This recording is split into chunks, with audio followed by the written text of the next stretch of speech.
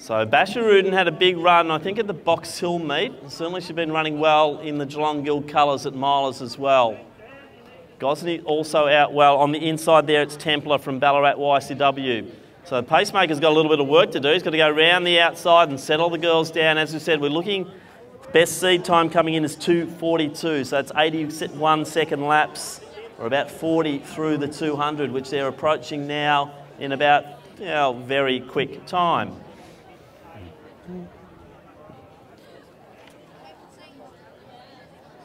So let's see if we can just settle. Can be a mix of talent in these bottom end heats here. So a few of the juniors coming through. But Dino's setting a fairly good pace, and gee, the field is already strung out quite nicely.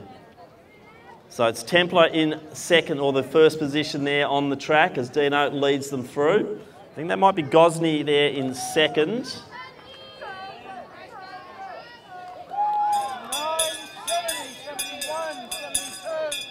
So sorry, that's Tansy Robinson. So it's Robinson, Basher Rudin.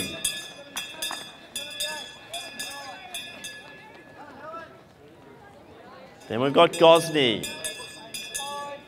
Also Kirsty Newcomb going. She set another record last week. She's towards the rear of the field and she's looking at about a 2:48. So is Templar still leading down the back straight? Robinson being challenged by Basher Rudin. I think Gosney's in next position. Then we've got Emma Foley starting to make her way through, also with the Melbourne Uni runner there in O'Brien.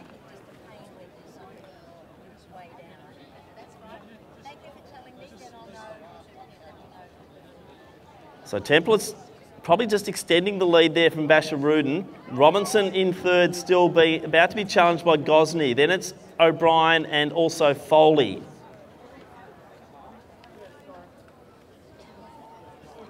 So conditions really settling beautifully here at Melbourne University. The wind is dropping. Good night for 800 metre running. And we are going to see some very hot action over the course of this evening here. 40 races to go through, including the Victorian Mile Champs. And she's led all the way here. Abiafa Templar from Ballarat, about to be challenged by Basher Rudin, but I think Templar will take it. She will. It's about 2:35, I think. Good run there. Robinson in next position. Then Gosney. That could be an Australian record, a Victorian record. O'Brien, then Diol.